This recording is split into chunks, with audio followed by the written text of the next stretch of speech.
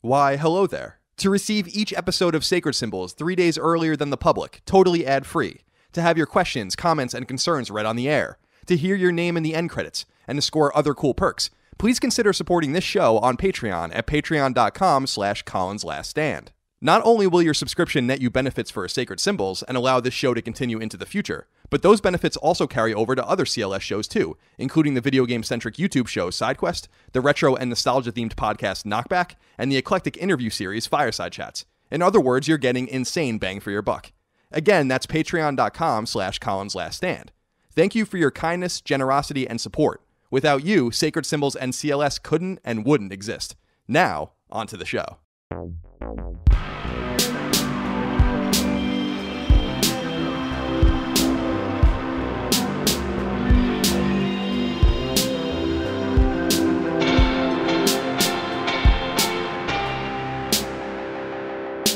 Greetings and salutations. Welcome back to Sacred Symbols, a PlayStation podcast. This is episode 10. We somehow made it 10 episodes already. My name is Colin Moriarty. I'm joined by my lovely co-host, Chris Reagan. How's it going? How are you? I'm good. I just got back from PAX. How was it? This was your first PAX, right? Yeah. I've never been. This is my first year going to these things in general. Like I never really went. I guess I went to VidCon last year, but that was it. And how are you enjoying it, or how did you enjoy the show? It was nice. It was it was just basically a smaller E3 is what I noticed. But there were a bunch of stuff. There's a bunch of stuff that I saw that I really kind of piqued my interest. I saw Dreams. I didn't get to play it because the line was like weird. What did you think? Well, so did you see anyone playing it? Yeah. I watched for quite a while at some of the different like mini game demo type deals, and I'll say it exists. Yeah. And it doesn't look terrible, actually. Right. It looks kind of okay. I have no doubt that the game's going to be just fine. Yeah. In terms of its production quality. That's not my concern. Yeah, will it be a return is a different story, because it's certainly... I wouldn't count it out as a decent game, but like, man, it's been in development for quite a while for it to be in the state that I saw. Which isn't bad, but like not like, big or grand or anything. It's just confusing. I just don't care about it. I just can't bring myself to possibly care about it. I'm rooting for Media Molecule. I think they're nice, very nice people. Yeah. Did anyone recognize you at the show? We were talking about this. A few Sacred Symbols. Did anyone tell you that I was handsome at the show? Nobody told me that Colin was handsome. Nobody said that. I gave you guys explicit instructions. There's like 50-something thousand of you listening to this show every week right now. Like 55,000 or 60,000 people. And not one of you told Chris that I was handsome at PAX? You failed. You failed Colin. Christ. That's really disappointing. But you had a nice time? Yeah, it was cool. I played a little bit of Spyro too, and that was fun. Exactly. I'm really happy that they didn't change the controls, as weird as that sounds, because like it like clicked immediately when I got back into it. And I was like, okay, because I was worried they were going to be like, you sprint with the triggers or something. I was like, I don't want that. No, you don't want. Well, it would be cool to, I guess, have. I'm sure there's probably like an alternate control scheme that you could probably work. That's like a more modern kind of take. But like, I was happy that the demo was, classic without a heartbeat. I was like back into it, and I was like, oh, I remember how to fly and do that little hop. It's fun. I'm looking forward to playing that myself. I haven't played a Spyro game probably since Enter the Dragonfly. That was, 2002? That's a while ago. So it's very pretty. There's an interesting provenance with that series that I'm quite fond of. And that they've made Spyro into something that we don't even, like Skylanders, which was even bigger than Spyro, that we don't even really correlate with Spyro, was always really an interesting marketing thing to me. Yeah, it's really weird that even happened. That confused the hell out of me when that was first like a thing. Yeah, super interesting. Good for them, and good for you. Did you enjoy Washington? This is the first time you were in Washington State? Yeah, no, it was cool. It was nice. I was also staying like really close to the concert. Like everything was like considerably convenient. But no, I enjoyed my limited time there. Great. It was cool. Well, welcome back. Yeah. Welcome back. For those of you that don't know about Sacred Symbols, if this is your first episode, Sacred Symbols is a PlayStation podcast. We put it up every week. To get the show 3 days early and without ads, you can support the show at patreon.com/ColinsLastStand. You get other perks by doing that as well, including the ability to submit questions, comments, concerns, thoughts, and ideas to the show every week, which we read a bunch of them, and we're going to read a bunch of those today. And, of course, you get exclusive podcasts. And the last exclusive podcast that's already live for all patrons at $1 or up a month is a special episode of Sacred Symbols that will not be released to the public, all about Chris and his gaming taste. We get to know him better, and people are really responding very well to that. You wouldn't know because you don't have access to my Patreon.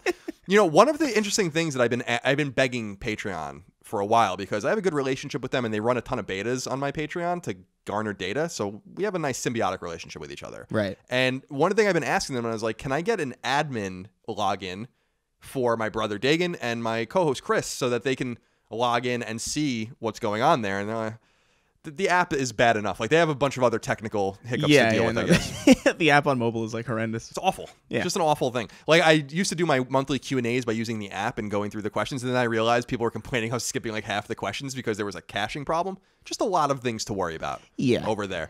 But, nonetheless, please support us over at Patreon if you want, if you like the show, and all of the perks there also transmit, I guess? Yeah, to other shows that I do as well, Fireside Chats, Knockback, and SideQuest. Now, Chris, there are a few things that we need to clarify and go into before we go any further. Right, the first one has to do with some corrections, some fuck-ups. Yeah, the first one has to do with a Michelin Man. Now, last week, we talked about, and someone submitted a question, would we rather fight, and maybe fight to the death, with Grimace from McDonald's or the Michelin Man? And I think we both thought that the Michelin Man was far more daunting of a creature and would probably kill us if we fought him. But we were describing him as being made of cylindrical rings. Is that not what he is? This really bothered a lot of people because they were like, guys, the cylindrical rings are tires. And I was like, oh, that makes sense. But Michelin Man's white. And he's got like white grooves. Yeah. So I'm not entirely convinced. That's also like more terrifying to me. That he's a creature made out of inanimate objects. Yes. That technically don't have nerve endings and thus can't feel pain. That's even more. That's worse to me. It is. It's horrifying. I doubled down on Grimace. Grimace not only feels pain, he likes to feel pain, which is its own sort of disturbing thing as well. Chris, I also wanted to follow up on a question. I think it was the last question we read on episode 9 at the end of the episode, which came from someone who was asking about, like, where are the religious protagonists in games? And we got an interesting piece of feedback on this.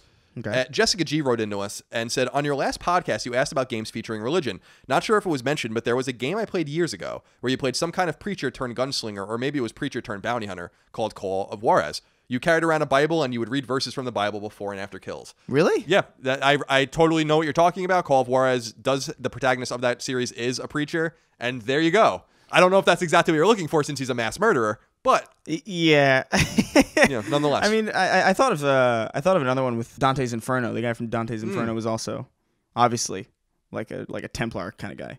Yeah, there you go. And I guess even if you segue that, like Assassin's Creed and stuff like that has a lot of religious connotations. So I wanted to just follow up on that in case it was bothering anyone.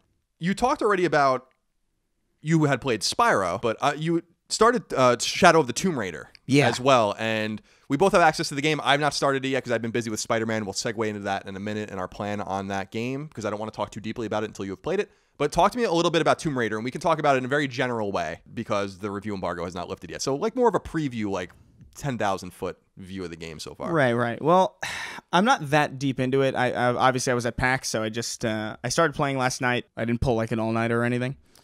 But so far, it seems like a far more polished and far more responsive version of what we've had before. It doesn't feel too different. It's not like breaking any molds. I'm liking it so far, and honestly, like just like stuff like the options, just the pause menu and like the options menu is impressive to me.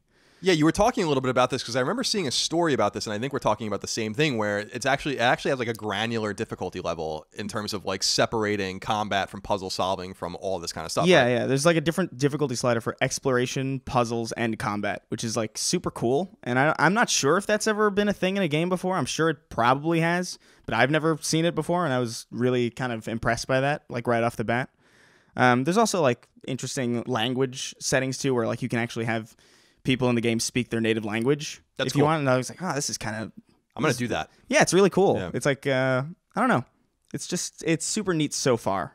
It's not like a reinvention. If you didn't like the previous ones, I don't know. I don't know if it's going to sell you, but I'm enjoying it. Chris, have been playing Spider-Man. Oh, yeah. How is it? It's really great. I mean, I don't... It's fun. I don't think it's a huge surprise that it's great. To catch people up on what our plan is going to be and kind of why we're in this situation, my ideal would have been that we were going to talk about the game this week in depth because the embargo, by the time everyone listens to this, would have been lifted. And you guys can check out my video review on Colin's Last Stand's SideQuest channel if you want. That'll be up at embargo, and I'll go more in depth into the game there. So here's what ended up happening is that Sony ended up sending me a code, and I've requested multiple times to just try to get Chris into the flow of things, to be like, when you guys think of me, also think of Chris, because this is a team and we kind of both need access So, and, I've tried. I tried really hard. And hopefully, as I expressed to them, by the time Days Gone comes out in February, which is the next game that we're even going to be discussing with Sony, that we'll both be on the same page, and I suspect we will be. But because I was the only one that was able to play it, I don't want to speak about it too deeply until Chris plays the game, because I don't want to spoil it, and I'm super intrigued, especially because Chris is an actual Spider-Man fan and a fan of comics, I guess, more deeply than I am, which I am not at all. I think Chris's perspective is actually even more important than my own. So, first of all, sorry that you haven't played the game yet. It's fine. But nonetheless, again, like I said last week, we're not owed anything, so they didn't have to send me the game either. Yeah. It's not like I have like this chip on my shoulder about that. I'm just a little disappointed. I felt bad, And like I told Chris, because of the nature of embargoes, I would have been totally happy to give him my copy of the game if I was able to do that, because I just was more intrigued by his opinion, but we were not able to do that. Alas, here we are. So when we convene on Monday to record episode 11, we'll also record a supplemental episode, maybe an hour long, that's all about Spider-Man. And it'll be a deep dive kind of spoilery look at things, as well as we'll do a spoiler-free kind of review at the beginning. So does that sound good to you? Yeah, that sounds fine. Perfect. So just as a preliminary kind of thing, I think the game is great. I think it's super fun to go around, like to traverse the city, to web sling and do all that kind of stuff. It's super, super fast. I have a few complaints about the game that I think are significant. And one of them is that it has the Sonic the Hedgehog syndrome, where if you're standing still or trying to do something very exact or very fine, it's like there's no way to feather or throttle the controls, really. So if you're moving at 1,000,000 miles an hour, the game feels great. But if you're trying to just like be calm and collected, it feels like Sonic. You feel like an anvil, basically. So that's a problem for me. And the other problem that I think is worth noting is that I just feel like it's got this combat depth and like lots of moves to do, but you don't have to do any of them, really. Like, and that to me is always a problem. I'm like, why have all of this button mapping and all these move list if I'm really just smashing square, parrying, and then smashing square? Are you playing on like? Is there like a difficulty? Yeah, there is. I'm playing on normal. When I'm reviewing a game, I typically like to try to play on normal. I typically play games on hard, as you know, and I think you do too, when I'm playing for fun. But I don't think that that's a accurate representation of the game. And if I got frustrated because of that, then I don't think that's fair, to the game. So.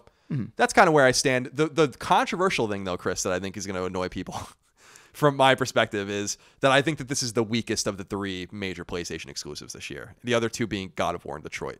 That's not a knock against Spider-Man, because they're all universally great games that I recommend all 3 of them, by the way. All 3. You should buy if you haven't played all 3 of them. That will cost you $180 well spent. Or maybe not even so much anymore, because 2 of the games are a little older. But that's kind of my high-end view of Spider-Man. You guys can go look at my review if you want. And again, I want to wait for Chris before we get any deeper into what the game is all about. But yes, I do think Detroit is still the best PlayStation 4 exclusive of the year.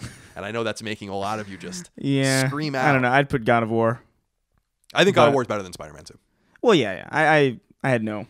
I don't know. It's a superhero game, so you kind of have to expect that this is going to be fun, but it's not going to... Like, God of War surprised me, I don't anticipate Spider-Man's going to... I anticipate I'm going to get a very fun Spider-Man game, and I probably will. You absolutely will. Yeah. And what I like about it, Chris, more than anything, and we can definitely go into this next week, doesn't overstay its welcome. That's good. I think you can do all of it in 25 hours. You can platinum the whole game and be done in 25 hours. And with the DLC coming very quickly in October, not too long before you play again. We're going to talk a little bit about that. We will. But Chris, before we go any further, we did get a few questions in regard to Spider-Man that I wanted to address now, because it's not so much about the final product, through the lens of playing the final product, because the people that are bitching about this have not played the game. Right. But we got a few questions in regard to this controversy that's going around. And I don't know if you've seen this, but I want to read at least a couple of these out. Antonio Pereira wrote into us and said, "Hey, Colin and Chris, with all the controversy surrounding Spider-Man PS4's supposedly downgraded graphics, what are your opinions on the whole situation? Personally, it seems like a whole lot of nothing. The game still looks great, and it isn't like the whole Watch Dogs 1 situation where it was really obvious. Love the show, and keep up the good work, guys." And before I go any further, I want to read one more, because I think we can talk about this in totality. Yeah. Sergio DeVivo wrote in and said, "Hey guys, tough question here. I know you can't talk about Spider-Man until embargo is up." Well, we can, because the embargo is up by the time you're hearing this. "But I really wanted to ask you about Puddlegate. Is it so bad for people to voice their opinions and worry about the change in quality from an E3 trailer to the final release of a video game? I mean, there are some images that might look like a dip in quality, but checking Twitter, the gaming media treats us like we're entitled idiots. Why do prominent names in the gaming media feel the need to insult people who voice their opinions on the topic? Don't they know we're their audience?" So this is 2 questions coming from totally different perspectives about the same thing. What do you make of this? For people that don't know, there's images going around where puddles have been removed, and there seems to be a graphical downgrade in some parts of Spider-Man. I don't know enough about that to be able to confirm or deny that. I think the game looks stunning at times. And other times I think it looks pretty pedestrian, to be honest. So what do you make of this? Do you think this is a big deal? Not really. It doesn't seem like it's affected the game all that much at all. It's funny because I've seen a lot of these graphics comparisons, but they're all in GIFs, which is weird. Yeah, because it's like this like 280p thing, and it's like, this looks worse, and it's like, well, this all of this looks bad. As far as it goes with people, talking down to people, I think that's kind of annoying, but I think the complaints about it are a bit overblown. It doesn't seem like it's that big of a deal. But we were talking about this last time about the CD Projekt Red. It's like you were like, hey, why are they talking about how this is not a finished product? There you go. And this is why. Yeah. This is why. This is exactly why. But that's very well said, because I didn't expect an illustration so vivid, I guess. Christian Larson wrote into us and said, dudes, this Spider-Man controversy over downgrading is baffling to me. It makes me think back to The Division, which didn't bother me but caused an internet uproar. It also compares directly with CD Projekt Red's trepidation about releasing the E3 private gameplay demo of Cyberpunk 2077, with them releasing a video containing a legal disclaimer so some dimwit doesn't sue. I love seeing still shots of a work in progress or a product made for marketing purposes, even if it isn't a proper depiction of the end product. It gets me pumped for the game, which is what gamers thrive on. Where is the fine line between releasing details, photos, and videos of a game well in advance of release to boost awareness and excitement versus misinforming gamers about the end product? Cheers to you both. So this is exactly what Chris said, and I wanted to read Christian's question before I answered myself, because I think there is a legitimate concern, about showing too much too soon. But I really feel like developers are often showing too much too soon too often, regardless of if the game is embroiled in controversy at the end or not. I don't understand why we even saw Spider-Man in 2016 at all. Yeah. And I know that they were aiming for a 2017 release, and then it got obviously booted to deep 2018. So the game, somewhere along the lines, I don't want to say the game was in trouble because I don't know that at all, but somewhere along the lines, in reading about it, where Marvel was confirming the game was supposed to come out last year, and then it took all this time to come out, something changed. And that's why it happens in movies too, when you see trailers, and there are scenes in trailers all the time that are not in the movie. And you guys can go on IMDb and look at that. It's pretty common. So I understand people's concern, but you have to understand that making a game is dynamic. And they made a vertical slice of the game, for instance, this combat scene with the puddles on the ground and stuff like that. And it probably ran fine, and they were probably proud of it. And when they stitched everything together, they realized that the frame rate was probably dipping, or there was some texture problems or resolution problems. And they were like, we can't lock the frame rate, for instance, at 30 frames and have these things here because it's too taxing on the console, and we're stripping it out. And wouldn't you want them to make that decision? That's kind of my take. Is like, I understand that you're all upset about this, but shit changes. And I guarantee you that scene with that puddle was not in the full game. And when it was, and they had to deal with all the other processing problems and all the kind of stuff that's going on when a game is actually running, they probably were like, we have to make concessions. It happens. Yeah, these sacrifices are usually done for, and I say usually with like a big asterisk, usually for the greater good of the product. There's too much importance placed on graphics, I think. I think first and foremost, a game needs to be fun. It needs to run well. In Tomb Raider, there's and in God of War as well, there's a performance mode and there is a resolution mode where it's like, hey, you can have a pretty game to look at, but it's not going to be as steady. Or you can choose a steady game that doesn't look as fantastic. I always choose the frame rate, I don't know why you would want a game to like, oh, these puddles look really nice in 24 frames per second, Yeah, it's strange to me. I'm not one of these savants that like understand, like look at a game and be like, this is running at 27 frames a second. Like I've known people like that I'm like, how do you possibly know that? Oh, I can tell when something's dipping below 30. Oh, I can tell. What I've always said is I can tell if a game is running at 60. I can tell if a game is running well or normally. I can tell if a game is dipping or sluggish. Yeah. But I could never identify. I know people that are like, that is running at 22 frames. Yeah. I'm like, I don't understand how you could possibly know that. And then you bring up the indicator and it's like totally right. Are they like editors? Yeah, people that work in the industry, people that just understand video way more than I do. I am not one of these graphics whores, not that there's anything wrong with that, where I need a game to run at 4K at 60 frames a second. Spider-Man, I didn't even know that I thought Spider-Man ran at 60 frames, but it doesn't. And even on PS4 Pro it doesn't. But looking at it, I'm like, the game looks incredibly fluid. They do it by motion blur and stuff like that to make it look good. So they didn't make these incredible sacrifices like you're saying. And Tomb Raider obviously forces you to make one sacrifice or the other if you're playing in performance mode. So I think it's much ado about nothing. I understand people's concerns, but I also think people have to be a little more understanding that the dynamic nature of video game development means things must change. And, you always hear development stories about how games start big and they end up small. Or they start big and they end up smaller anyway.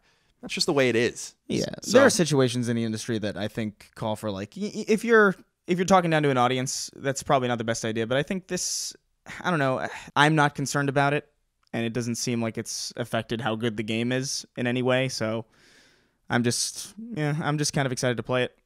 I'm excited for you to play it too, and I can categorically say one more time, regardless of this so-called downgrade controversy, I highly recommend you play Spider-Man. It's a great game, and we'll have more about that next week. Should we get into the news? Yeah.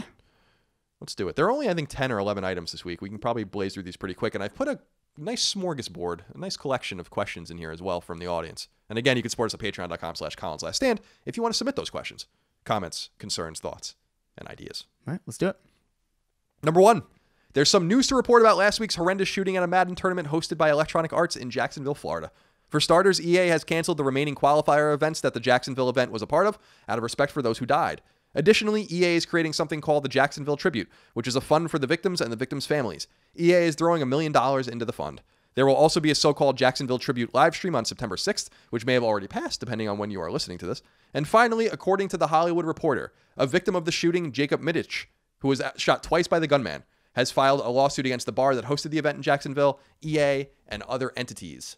And we got a question about this from Jorge Palomino, who says, "Hey guys, excellent work. In the aftermath of the shooting in Jacksonville, it seems one of the survivors is suing EA and the venue. While I sympathize with the victim because of his injuries, I feel it's unfair to sue the venue because they could not foresee this happening. What are your thoughts? And how will this lawsuit affect further competitions in the future? Thanks, as always." What is it, the security that they're suing about? Presumably. And I actually completely disagree with Jorge, Chris, because I don't think he should probably be suing EA. Maybe EA is culpable. I'm no legal expert, in case you guys didn't know. But the culpability seems to be closest to the event, which is the people that staged the event and should have bouncers and security. But EA did pay for it. I'm totally sympathetic with this lawsuit. I think you absolutely have every... If I went to a fucking video game competition and got shot twice by someone because of the negligence of the companies that did it, I would absolutely sue you into the ground. So, yeah, no. I don't really disagree either. I think things are getting a little too sue-happy in general. There's a lot of lawsuits, a lot of ridiculous, frivolous lawsuits happening that I just can't believe. This is, I think, a cut above. You know, once there's like bullets flying around, I think it's like, maybe. Yeah, if EA or this bar or other entities could have stopped this by having a metal detector or a proper security or better planning, then that's absolutely makes them culpable for this event. And, you know, even though Florida has very loose gun laws, which is fine, I have no problem with that. You know, you have to know that there are bad actors out there. And the silver lining of this terrible event to me, if you could call it a silver lining, I don't mean to diminish it at all, and I think you guys know that, is that I don't feel like we're going to necessarily see something like this happen again at a gaming event because there are going to be people paying much closer attention to these dangers now. And in a lot of ways, it's remarkable that something like this has never happened or it doesn't. I'm always shocked whenever I go to like, I mean, I guess it's just the culture that we're in that I'm kind of like paranoid about this kind of thing happening like all the time at like, especially at big meetups and events and stuff like that. When I went to E3, the security was actually pretty intense at E3 compared to PAX, which is like really, yeah. When I went to PAX, I was like, this is a little concerning. You just walked in there. It's a lot of trust, right? It is a lot of trust, and it is kind of astounding that nothing bad has happened until now. I always think about that on the highway. On the highway? Yeah, about trust. Right. Oh yeah. How there's like, you know, around you there's 40 cars and some motorcycles, and at any one time anyone can just jerk the wheel and fuck anyone over, and like obviously they would hurt themselves and kill themselves, but to the point, the gunman, obviously this was a suicide attempt, I guess on his part. He killed himself. So I guess what I'm saying is like you are always in these situations where horrible things can happen, and it's just a trust issue. And it is amazing. Like I don't know what E3 is like anymore. You said the security was pretty good there. I've been to I think 11 or 10 E3s.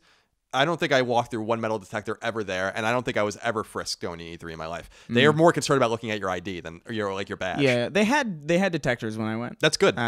Which is like which or at least I think they were They looked like detectors. You had to walk through a big thing, but yeah, compared to like VidCon or like PAX, it's a night and day. You don't want to surrender your freedom, I guess, and I'm not getting political at all. I don't mean it like that. You don't want to surrender your freedom to enjoy yourself and go into these situations carefree and willing to have fun and kind of excited.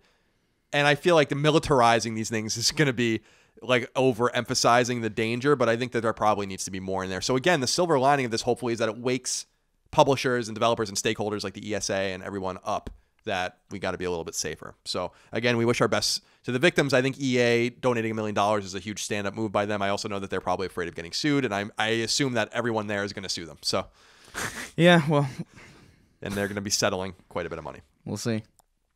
Number 2, Sony has put its foot even further in its mouth regarding the lack of crossplay between PS4 and other manufacturers' hardware. According to The Independent, Sony CEO Kenichiro Yoshida told Berlin, Germany's IFA Technology Show, quote, "On cross-platform, our way of thinking is always that PlayStation is the best place to play. Fortnite, I believe, partnered with PlayStation 4, is the best experience for users. That's our belief. But actually, we already opened up some games as cross-platform with PC and some others, so we decided based on what is the best user experience. This is our way of thinking cross-platform," end quote. Now, we got a question from Tyler Franklin who says, "As a multi-platform gamer already, I don't have too much interest in crossplay integration. However, Sony's recent remarks regarding the matter are certainly making it harder to respect their position. The claim that PlayStation is better, therefore we don't need crossplay, seems like a culmination of arrogance that I have a hard time imagining core gamers will respect. I don't feel PlayStation is personally the best platform, especially in regards with online play, and the remark seems painfully corporate and nonsensical. Does this arrogance hint at a dark future for upcoming hardware?" I don't think this crossplay situation is a situation. I don't think it really matters. But when you respond like this, you make it matter. Yeah, it's definitely like pouring gas on a spark. They're really understating the importance of this kind of feature in the future. I understand crossplay is not a big thing right now because not a lot of people have picked it up. But I think people have to understand that when you have crossplay enabled, especially on games that are on multiple platforms, you allow a game that otherwise might not have a healthy install base to have a very healthy install base. Imagine you have an underrated multiplayer game that has no chance at competing fairly with Fortnite or any of these other games. If you allow crossplay in that title or on your platforms, you allow a game to at least have a far better or a far healthier player base than it otherwise would. It just seems like a positive thing, and I don't know why they're so up in arms against it. It's so weird to me. People were sending me stories too. I don't know if it's the veracity of the stories that like shit like crossplay, it was like accidentally turned on at some point and then turned back off. Like there was like a moment, like it's that easy where it's just like flipping some switches. Like the games should integrate with each other. They're on the same engine and the architecture is much more open now. And it's not like cell processing anymore and stuff like that where the games might not function together. I don't feel like this crossplay situation is relevant to almost anyone. But again, I also feel like you have to just ignore it. Yeah, you can't make a big statement about it if you don't really care about it. Right. If you don't want to do it, I suppose that's your prerogative as a corporation and you guys have your own reasoning and I'm sure that the reasoning might be sound and you might not be able to tell us. But just ignore it. People are getting tired of hearing about this story and I'm only reporting on it because it was reported on, but I don't feel like it's relevant and I feel like Sony would be wise to just shut up now. And to the question that was submitted to us, yeah, I do think, and I've said this before, there's no reason to be confident Sony's going to figure PS5 out the way they figured PS4 out. And little things like this are canaries in the coal mine. They just are. You know, if they had better PR planning, this is their CEO. This isn't like some dude that misspoke somewhere at a trade show or something like that. He was in front of a huge audience at a big show, IFA in Berlin, and he said it. It's very boastful and it's very cocky. Yes. Number 3. Sony, Insomniac Games, and Marvel have big plans for PS4 Spider-Man after it launches. All was explained by Insomniac's James Stevenson on the PlayStation blog. The DLC pack is collectively called The City That Never Sleeps, and it's rolling out in 3 waves. On October 23rd, The Heist launches, which revolves around Black Cat. In November and December, Turf Wars and Silver Lining follows, though we have little information on those as of now. You can buy the entire DLC bundle for $24.99, or you can spend $9.99 on each of them as they roll out. And Andrew Thompson wrote into us about this, and he said, "Hello, Colin and Chris. It was announced this week that Spider-Man will be getting DLC coming in October to be rolled out through the end of Q4, which upset some people due to the optics of announcing more paid content before the game's launch. As a consumer and a completionist, this announcement has the feel of simply increasing the price of the full game. I recognize the alternative to this is the same DLC announced in October, and also know that players move on from even great games after time and before the DLC. But this leaves a bad taste in my mouth and makes me less willing to commit to the game. Do you think the backlash to this practice is fair? And what would the ideal solution for developers and consumers alike be? Thanks for everything." Do you think it's a big deal that they announced not only the DLC, but the DLC rollout plan before the game even launched? I think when you have a game that's not even out yet, especially one that's been so heavily marketed, like Spider-Man has, I think you're better off just kind of waiting. Give it at least like a week. You know, if the game's complete and it's finished and people are satisfied with it, then people aren't going to complain about more DLC. And I think, I'm sure some people will. But the thing to me is that with this in particular, I haven't played the game yet, and I've seen so much in marketing, and now I know just based off some of the headlines on articles written about this thing that like, hey, Black Cat debuts in Spider-Man DLC, and it's like, oh, okay, so now I know that Black Cat isn't she's not in the main game. So now I know something about the game that I didn't need to know. And it's just like, we need to maybe calm down a little bit. I understand that day one DLC is like a bad thing for most. It's like a bad red flag for most things, but this just like frustrates me a little bit. I said something similar at E3 about the Division 2 when on the stage they were like, by the way, we're rolling out 3 pieces of DLC in the first year of the game. I'm like, the game doesn't come out for fucking 10 months. A lot of people were like, well, they're showing the fact that they're going to support it long term. And I'm like, but of course they are. Like, what are you insane? I don't need them to tell me that on the stage of E3. Oh, the Division's going to come out and the sequel to the Division's going to come out and they're going to support it with DLC. You got to be kidding me. I can't believe that. Yeah. So I'm of the same mind as you, Chris, where I understand why this is unsavory to people to be like looking beyond the game. Now, behind the scenes with PR and marketing and obviously with development, but a player has every right to be mad that an entity, whether the developer or the publisher or whatever, are looking beyond the launch of a game that isn't even out yet to talk about how they can grab more money from you. And I have no doubt that this DLC is going to be fun, just like the main game, and I'm sure a lot of people are going to enjoy it. And I am not one of these guys that says like this could have been in the main game. The main game is I just said the perfect length. I think that's the thing. It's like if it's a complete thing, I don't mind like having extra stuff, even if it's like really close to release. And I think honestly, with games like Fortnite and like these, Destiny, these things that have new content coming out pretty regularly, I think it's actually a cool thing that we have a single player game that's kind of following that model where they're giving us new stuff pretty soon afterwards to make sure that, we have a healthy stream of content. That's kind of new, I think, for single player AAA or at least as far as I've seen. And that's cool. It's just, for me, it's this specific game that I've just seen so much about. And now I've had something spoiled by a DLC for a game that's not out yet. And it's like, come on. It's this specific one, really, that just like kind of irks me. Yeah, it's frustrating. It's a never-ending battle about how to balance these things. Obviously, Sony and Marvel and Insomniac are going to be keen on recovering their money and recouping their money. I have never seen a marketing blitz for a PlayStation game like I've seen with this. Yeah, never. It's intense. Never. It's ridiculous. Did you see that subway in Manhattan? Yeah. I've never seen it. Even with Sony's third-party things with Call of Duty and Destiny and stuff, I've never seen anything like this. Yeah. So they're dumping tons of money, and I would love to see their back-end metrics in terms of how much this game needs to sell to even break even. And I bet you it's a lot. And I'm sure they're going to break even. I would be shocked if the sequel wasn't already greenlit and maybe under pre-production, and maybe it'll be a PS5 game. And that's the other thing that I want to throw in with this, and we can talk about it on next week's podcast, is this game begs for a sequel, not only through the story, but through the little things that it gets wrong that it can easily get right. And then you're going to have a really fantastic game on your hands as opposed to a great game. So that's that. Luke Ashmore wrote into us and said, hey guys, what do you think about Insomniac releasing the first round of DLC for Spider-Man on October 23rd? I feel like some studios can't seem to hit the sweet spot with their DLC releases. It looks like Insomniac is jumping the gun with this release, and last year, I felt that Guerrilla Games dropped the Frozen Wilds much too late. When is the ideal time to release DLC after a game's launch? Keep up the awesome work. That's a good question. I don't know the sweet spot. Does anybody know the sweet spot? I think that's why there's so many missed marks, is that nobody really knows the sweet spot. I don't know. I think a game like this could do fine if they just waited a week. To be honest, I would be enthralled if I finished a game. If I got Spider-Man the day it was coming out, I finished it within that week, and most people will probably. And then I found out that there's new stuff coming like real soon. That's great, but like let the game come out. Yeah, let it breathe a little bit. I think that he makes two great examples, though, because I think Spider-Man's preemptive and too soon, and I think for sure Horizon, the DLC was way too late for that game. I think that it would have been ideal to release that a few months at the most after Horizon came out, and I understand that probably was not possible. Right. I know, in talking to people, that this DLC has been in development for a while, so it's not like they just like came up with this 2 months ago. There are people that have been working on this for a long time.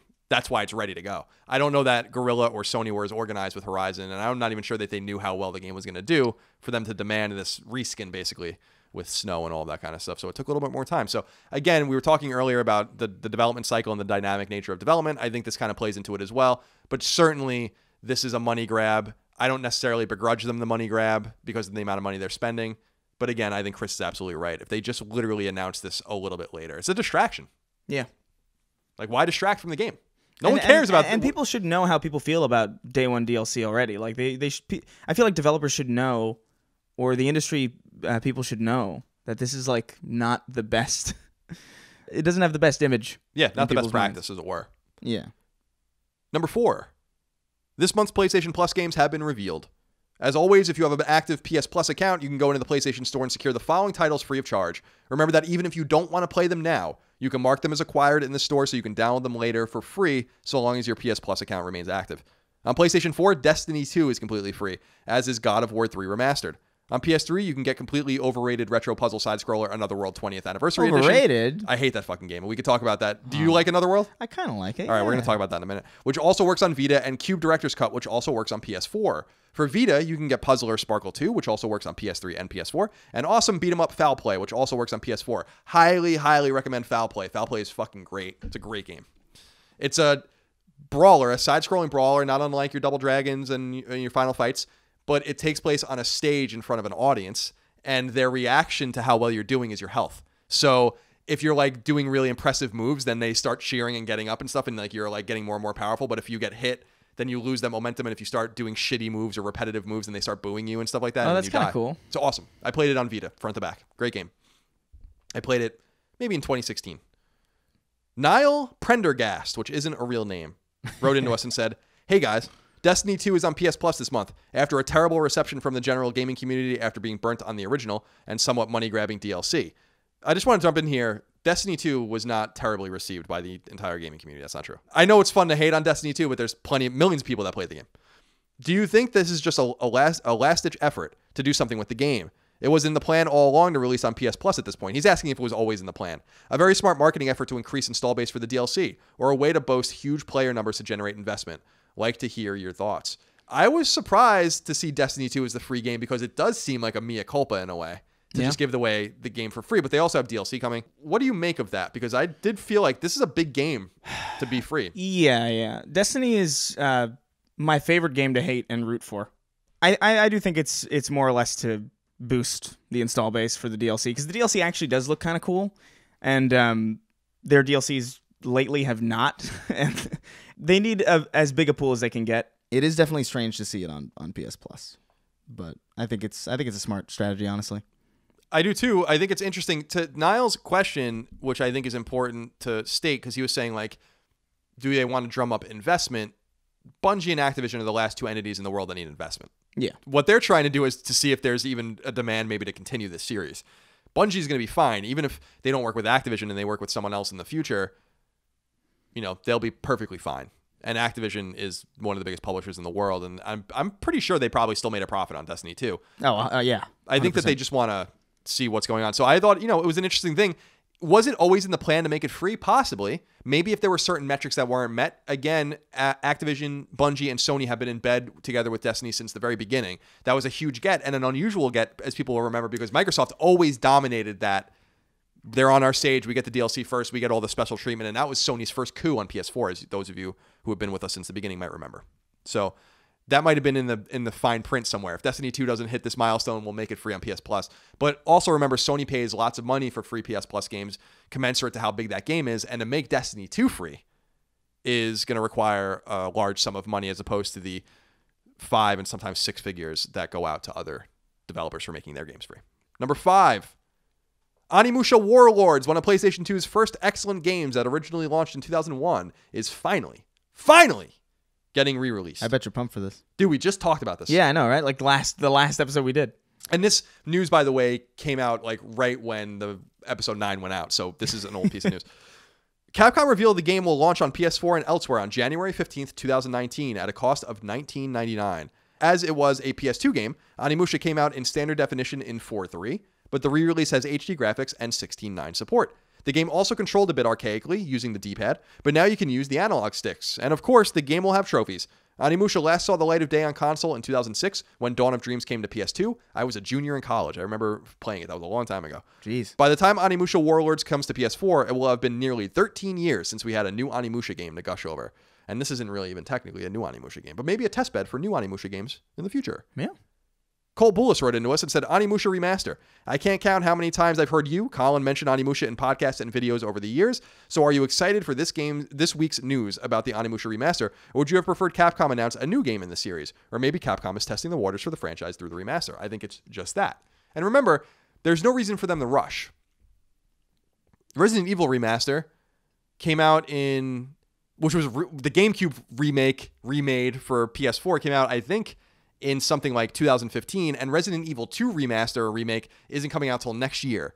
So they're not pushing and rushing these games out, but I think testing the waters with Onimusha is a very smart thing because I was always surprised that they never went back to the well with this series. It was a really, really great game.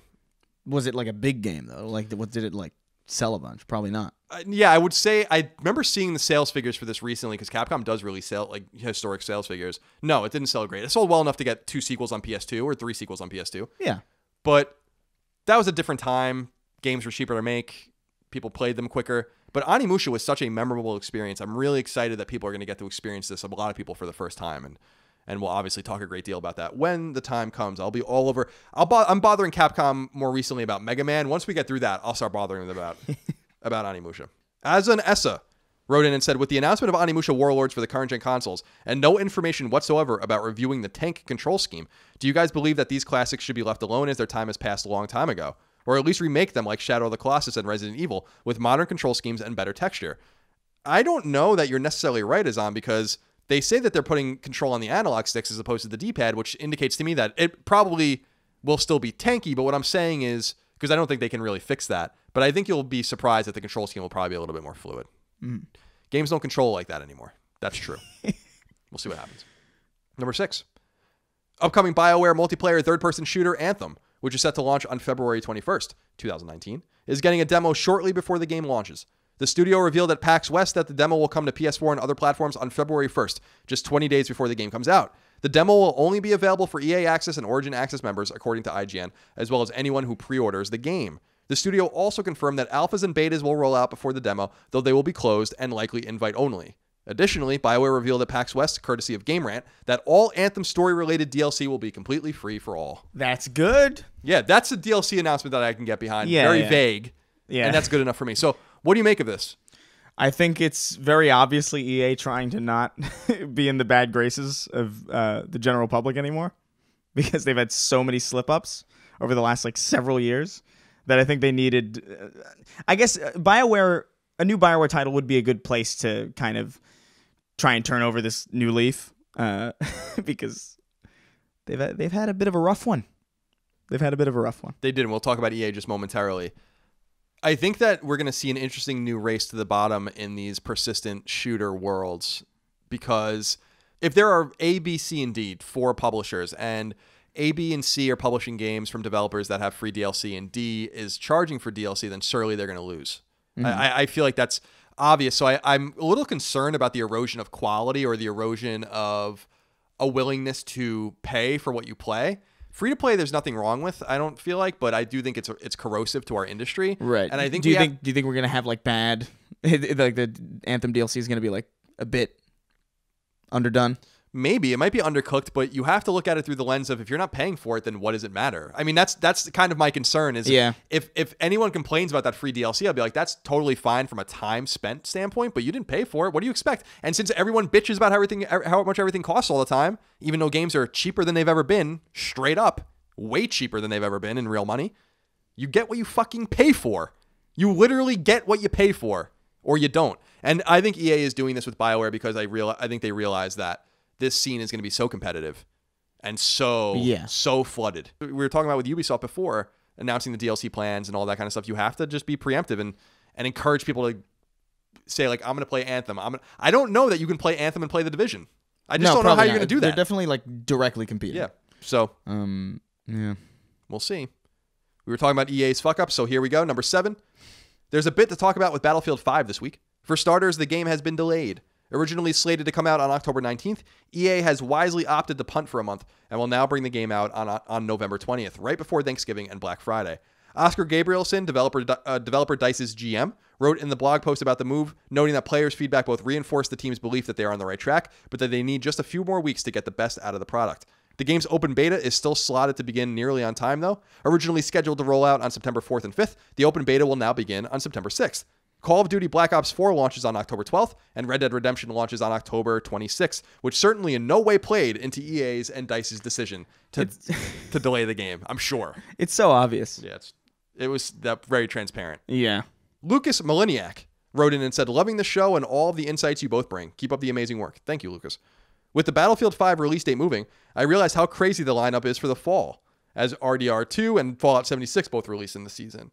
Furthermore, the winter lineup for games, January through March, is pretty bulky as well. It's a good time for gamers, but a bad time for publishers and developers, I'd imagine. Like you said, there will be winners and there will be losers. This is the week that floodgates open. Dragon Quest XI, Spider-Man, Destiny 2, Forsaken, etc. This begins a very exciting chapter for Sacred Symbols. So my question is this. How are you feeling about the impending avalanche of games that will be arriving over the next 6 months? Are you excited? Overwhelmed? I know you won't be able to cover everything, but I know you'll do an awesome job in what you do cover. Thanks for all the hard work and also good job on the editing, Colin. I know it's something you put a lot of time into, and as someone who has done it myself, you do an excellent job. Thank you very much. Appreciation for editors. It's good. Yeah, I edit every episode of Sacred Symbols. I'm whittling down off 15 minutes off of every episode just by proxy of getting rid of ums and ahs as much as I can and kind of trash and also things that are just redundant. My stance on that, Chris, is that if you're asking for someone for 2 hours of their time, you should probably put out the best product you can possibly put out. No, absolutely. So I sit here all fucking day editing Sacred Symbols when it's done, but it's totally a labor of love, and I have no problem doing that. So I'm really happy to hear that that's resonating with you, Lucas. Chris, how are you feeling about these next 6 months? I will say I am super overwhelmed, and I'm trying to not even think. I'm trying to take it one game at a time. Like we got Spider-Man is through. We have Tomb Raider. I'm talking to Ubisoft to get us Assassin's Creed, and then we'll have to deal with probably Red Dead, and then Fallout, and then little things like Onimusha and Resident Evil are coming out. But then you have Sekiro. Mm-hmm. It's a lot. Anthem. It's and a lot. The Division 2. It's overwhelming as hell, honestly. What do you think of this? Are you excited? I'm excited, but it is overwhelming. I'm like, oh my God, how am I going to play? Especially because a lot of these games are big. Like Red Dead Redemption 2 is not going to be that's not going to be a short game. No, certainly not. And I hope not, considering how long it took. No, exactly. Yeah, exactly. So I don't know, man. It's definitely going to be a tricky thing to maneuver around, especially with all the time that I put into videos and oh God. It's a good time for gamers, but it's also is it? Because there's so much that it's almost like you said, someone's got to lose. We lose too by not being able to experience everything. Yeah, and I don't know. I think this move by Battlefield 5, I don't know if it's going to help it, really. I don't think so either. It seems to have a lot of bad buzz, poor pre-order numbers. Again, I think people are conflating why those numbers are poor. I think that things are just way too competitive. Yeah. I think Call of Duty is going to eat shit too. I don't know that, Activision is going to be thrilled with how Call of Duty does. I could be totally wrong about that, but if you're doing a Battle Royale Call of Duty game, well, there's already 2 very popular Battle Royale games, and maybe people will be interested in trying yours out, but hey, those games are free.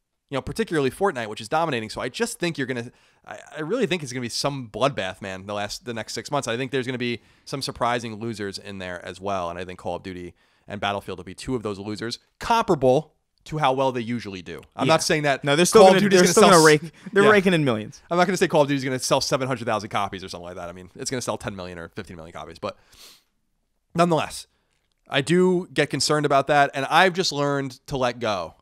And I've been trying to kind of mentally plan out my approach. I want to get through Tomb Raider. I'm going to platinum Spider-Man. I got to get back and really platinum Guacamelee. I want to beat Chasm. I haven't beaten Chasm yet. I want to spend more time with Dead Cells. So I've already let go of Call of Duty, which I'm obviously not going to play. I'm not playing Battlefield. Assassin's Creed, maybe yes, maybe no. And so the only other 2 games post Tomb Raider that I know I'm going to play that are new is Red Dead and Fallout. And then hopefully December will just be a month of catching up, and then before you know it, Onimusha's coming in hot and all this other shit. So it's crazy. It's a job, and I still have to I want to beat Dragon Quest, which is a full-time job. Yeah. So yeah, good luck indeed. Number 8. Sekiro: Shadows Die Twice is one of the most anticipated games of 2019, but developer From Software, the minds behind Dark Souls and Bloodborne, originally began working on the game under the assumption that it would be a Tenchu title. a dormant ninja-themed IP that began on the original PlayStation, an IP that From Software happens to own. In a conversation with Games Industry International, Yasuhiro Kitao, From Software's community manager, told the website, quote, "When we originally set out to create something different from Dark Souls and our previous titles, we thought it would be interesting to make a Japanese-themed game. So from that, we started going in the direction of the Shinobi and Ninja, and of course, Tenchu is an IP with that history. That was the original impetus for this project. But as we developed and as we partnered with Activision and started building it together, it started becoming its own thing, and the game we wanted to make was no longer just Tenchu, so it really evolved into its own thing," end quote. The original Tenchu, Stealth Assassins, came to PS1 in February of 1998, and Shadow Assassins, the latest installment, came to Wii and PSP in 2009. Interestingly, Sony originally owned Tenchu, which was then sold to Activision, and then in turn sold to From Software itself in 2004, meaning the entire Sekiro Activision arc is a little weird. Sekiro Shadows Die Twice is set to launch on March 22nd, 2019. I'm excited about that game. Nah, I'm pretty happy. That was one of the first things I thought when I saw it, too. I was like, this looks like Tenchu. This is awesome. I didn't realize that From owned it. I didn't know that either. I went and read about it. The sale happened a long time ago. I always thought that Activision still owned that IP, but they don't. They don't. So it is interesting that Activision came to them with an IP they used to own, trying to get them to make a Tenchu game or something, and then they made it into something else. Pretty interesting story. Yeah. No, it's cool. Number 9. PlayStation 2 is officially dead in Sony's eyes. Oh, no. According to Kotaku, which translated some Japanese websites, Sony in Japan has discontinued service options for the console in its home country as of the end of August, meaning that people can no longer send the console into Sony to get it fixed if it's broken. Sony ceased manufacturing PS2 consoles in 2012, so it's been 6 years since a new one has been made, but those looking for official fixes in the East are officially out of luck. Thought that was an interesting story. People are still sending things in. And what the story said, Chris, was that as of August 31st, you can submit a claim and then still send your PS2 in by September 7th. And after that, you're on your own. I'm surprised that this wasn't already the case. Me too. But it's nice that it wasn't. Yeah. You know? Number 10, La Mulana 2. And this is a wrap up, by the way. La Mulana 2, the sequel to Metroidvania La Mulana, is set to come to PS4 in the spring of 2019. Looks really great. 2D side-scroller Nefarious is coming to PS4 next week on September 11th. Intriguing open-world horror game The Forest comes to PS4 on November 6th. Game looks really, really cool, by the way. You guys should go check out the PlayStation blog post about it. And we've been seeing that game float around for a while, but it looks great. Space shooter Rebel Galaxy is getting a follow-up prequel set to launch in 2019 on PS4 and other platforms called Rebel Galaxy Outlaw. And finally, very important news, Shovel Knight's long-awaited final piece of DLC, King of Cards, will launch on April 9th, 2019. Super stoked about that. Shovel Knight rules. Yeah, Shovel Knight's been trucking along for a while. Yeah, they're, those guys are in Marina del Rey, right near where I live. I went and saw them in December because I wrote the foreword to their art book and I got it signed for my nephew for Christmas. Oh, that's awesome. And they weren't willing to show me anything, which I totally understand. I actually had to sign an NDA just to get into the studio. And I kept asking them, I'm like, where's this? Just make the sequel already. And they were like, we're still fulfilling our Kickstarter goal, our Kickstarter promises with the DLC. I was like, I respect that. Yeah, that's good. So I'm really excited for the next big thing. But the cool thing about these DLC packs is that they're really new games. The Spectre Knight one is really, really fun. So go check them out. If you haven't played Shovel Knight, I highly recommend it. It's time to get into the new game releases, Chris. And we got a letter about this.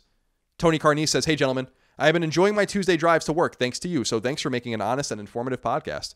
I have a suggestion that may make reading the list of new PSN releases easier for Chris to take. Accents. Pick a random accent for each reviewer for the week and read them that way. Informative and amusing, even if some of the accents aren't 100% accurate. I'm going to do you one better because Chris and I talked about this last week. Chris, I'm going to let you take this one away. All right. And you're going to read the descriptions for these. There's not 26 this week, but it looks like there's probably 15. There's a decent amount still. So That's still a lot, really. It's too much. Yeah. It's too much, but there are a few releases worth noting this week. So let's get into it, and you can start with 428. I'm interested to see what you think of these descriptions. Unedited. Are we gonna be alternating? If that's what you'd like. Was that what you'd like? Yeah, I think. Okay, let's do that. All right. It'd be a fun little game. All right, you kick off then. 428 Shibuya Scramble, PS4 and digital. A kidnapping in Shibuya brings together a detective, a journalist, a former gang leader, a big pharma researcher, and a part-timer stuck in a cat costume for a series of unexpected events. Can they, or the city itself, make it through the day? A part-timer what? Part-time what? That's the biggest mystery of all in 428 Shibuya Scramble. A part-timer. Shibuya, great place to stay in Tokyo, by the way, if you guys ever go. Apocalypse Rider comes to PSVR. Apocalypse Rider is a VR arcade motorcycle game where you must prevail the high-speed wasteland roads, avoid the hostile traffic, and keep surviving, speeding, and riding. And by the way, riding is in all capital letters for no reason. Yeah. I mean, it's... Jesus. Arcade Islands Volume 1 coming to PS4. Collect treasure as you master 33 games on 6 exotic islands in your quest to be crowned ruler of the islands. Play solo or with friends via local co-op and competitive play. I'd rather not. Yeah. Destiny 2 Forsaken comes to PS4, also available at retail. The Reef has fallen to lawlessness, and now the most wanted criminals in the galaxy have organized a jailbreak at the Prison of Elders. You and Cade 6... Is that how you say it? Yeah. Have been sent in to bring law and order back to the embattled facility, but things do not go to plan. Ooh. And by the way, Chris, this reminds me, before we go any further with this, I did want to ask you this. We did get a question. Where is it? Here it is. Wesley wrote into us and said, "Hi, Chris and Colin. Love the show. Keep up the good work. Chris, the question is directed to you. In Destiny, do you have a favorite raid? Vault of Glass and King's Fall blew my world as a console gamer." Vault of Glass was a lot of fun. That was like the first time. This is the first raid I've ever done because I don't really do like the MMO thing.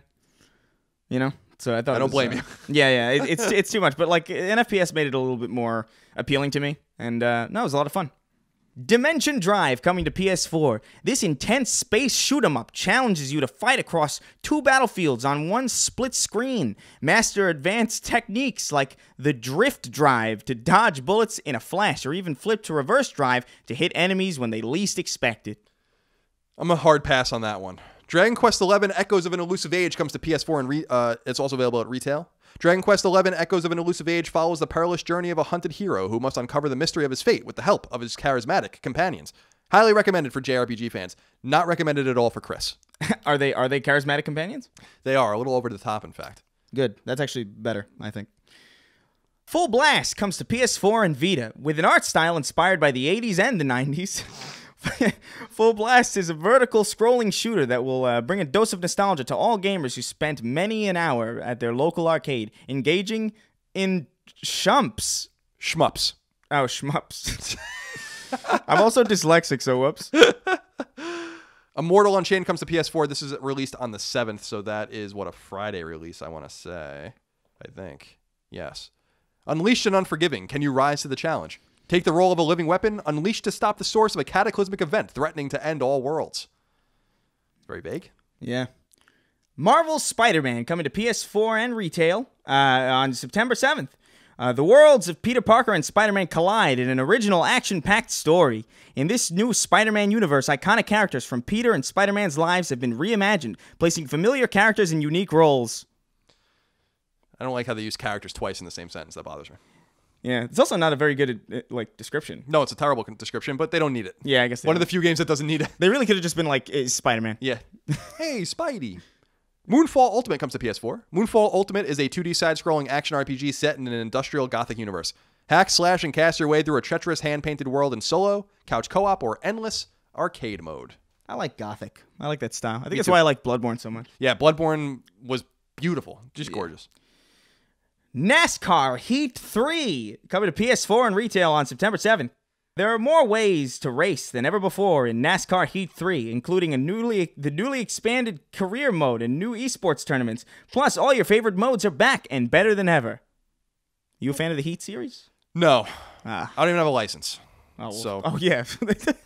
Be difficult for me to drive at a NASCAR. Put me on the NASCAR track and I'll be done. I'll be dead. I forgot that. NBA Live 19, the 1 edition, comes to PS4. It's a Friday release. Show off your signature style on courts around the world as you earn the respect of NBA stars, legends, and icons who join your squad on your journey to be the one in the league and the streets. The streets and the sheets, perhaps. Yeah, and those are all capitalized. So cool. Ninjin Clash of Carrots comes to PS4. Ninjin Clash of Carrots is an anime-inspired beat-em-up with a gaggle of varied enemies, deep customization, ellipses, and ninjas. Play through side-scrolling worlds consisting of multiple stages and collect carrots stolen by the evil Shogun Mo. What? Planet Alpha comes to PS4. Planet Alpha, a beautiful alien world filled with mystery and danger. Injured, stranded, and alone, you must harness the power of night and day as you struggle to survive while being pursued by relentless enemies. Injured, stranded, and alone. I love that description. It's so apt. It's like my life. Yeah, exactly. Shadows Awakening comes to PS4 and retail. Shadows Awakening is a unique isometric single-player RPG with real-time tactical combat. You take control of a demon summoned from the Shadow Realm to consume... Isn't that a Yu-Gi-Oh thing? Summoned from the Shadow Realm to consume the souls of long-dead heroes and embark on an epic adventure. I want you to take the next one, too. Siggy, a Far From Melusina, comes to PS4 and Vita on September 7th. Join Knight Siggy as he runs, jumps, and battles in a flatulent quest to save Melusina. God damn it, this fucking fake word. Melusina? Melusina? I don't know. Whatever. The love of his life. Take down hordes of goofy enemies and crazy bosses and make your way to the top of Mount Stinkup. Good lord. SNK Heroines Tag Team Frenzy comes to PS4 on the 7th. Grab a friend and enter the SNK Dream Match in this frenetic fighting party game featuring SNK's iconic heroines in the brand new 2 vs 2 fighting game. Zone of the Enders, the second runner, comes to PSVR and retail. Zone of the Enders, the second runner. What it's is Mars that? Remastered, but the A is upside Whoa. down. That's a horrible thing to do to somebody with dyslexia. Yeah. Dude. The A is literally upside down as it's written. So here. it looks right for you. Zone of the Enders, the second runner, Mars Remastered in 4K and full VR. Enter orbital frame Jehudis, cockpit, and fly through Martian skies. Have you ever played Zoe before? A long time, like to the point where I barely remember anything. I just know what Jehudi is. Yeah, Zoe. I never played the second one. Zoe, the original Zone of the Enders. For people that don't know, this was a Kojima game. Yeah. And Kojima made 2 Zone of the Enders games. There was also a Zone of the Enders Fist of Mars, which was like a tactical RPG that was on GBA that I actually remember very well because I played it on my GBA when I was at my high school graduation. Like we were sitting there and they're going through the speeches and I was just playing that game. Yeah, I'm almost so positive that I had no idea what I was doing in that game when I first played it. It's a tough game. There was a guy named Mark Ryan who actually hired me at IGN who was obsessed with Zone of the Enders. Loved it. And there are some people that really, really love that series. And it's Konami's way of, I guess, tapping that Kojima-ness for just a little bit longer. Chris, that's all of the game releases. We've gotten through the news. I've compiled a list of 10 or so questions from the audience to wrap things up this week. All right. So let's get into it. Let's do it. Brian Probin writes into us and says, "Hi, Colin and Chris. Thanks for being the highlight of my week and for bringing Chris's videos into my life. Oh, thank you. With there being a recent trend in the industry of Metroidvanias, I'd be curious to hear what your thoughts are on what the next trend is going to be. For sure, the Metroidvania genre used to be a nice treat when you get a good Metroidvania. And then in the last month or so, there have been maybe 5 or 6 great Metroidvania games released, like Hollow Knight, Dead Cells, Chasm, Guacamelee 2, lots of them. I mean, that would be a year and a half's worth of great Metroidvanias a few years ago. And I'm actually a little concerned about it because I don't want to get tired of that genre, and I don't want people to get tired of it. You think we're gonna get to like too many? Yeah, and they're certainly cannibalizing each other. I mean, they have to be. 100%. So, and I feel bad because I know some of the people that have made some of these games, and I'm sure that they wish that they weren't released coincidentally around all of these other ones. But what do you think will be the next like genre trend or whatever? And I know we see Battle Royale developing, but do you see anything developing beyond that? I don't think the shared world shooter thing is anywhere near over, or the shared world type of I think we're going to see a lot of like single player games try to experiment with like blending multiplayer in. I think even Doom is doing a little bit of that with the invasion mode that they have where you can like join people's campaigns. I think that's probably going to be a thing more so than it already is, especially because it's just cool and I like it and I want it to be a thing. So I'm going to will this trend into existence because I want more of that. Use your prestige and power on this show, Sacred Symbols. Well, listen, I've willed grappling hooks into several games just from sheerly preaching the good word. Because apparently, I don't know if you saw over the weekend, they're putting a grappling hook in Fortnite now. I saw that. Now I was like laughing. No, I'm not going to play it. I'm still sick of seeing it. I saw the picture you put up outside your hotel room or whatever of the Fortnite tent. Yeah. You can't escape it. It's insane. Did we tell the story about when we were walking to the diner one day and there was like this little kid with his mom and we were just we were walking and all we heard him say was Fortnite? Like he was saying more things, but like it was just like gibberish up until like Fortnite was just like, and it was right after we were talking about how we couldn't escape people talking about Fortnite. That was fun. That was a funny. It was a pretty funny moment. Marcel wrote into us and said, "I'll be doing a 6-month internship at IGN Germany, which I'm really excited about. I'm excited to write about video games because I have a deep passion for both writing and games, but also because this is what I'd like to do after I got my degree. Yet I am also a little bit afraid whether or not I actually made the right choice after I've heard what you and a few of your colleagues, meaning video game journalists," and he says that in quotes, I like that, have been saying recently about games media and the possible demise thereof.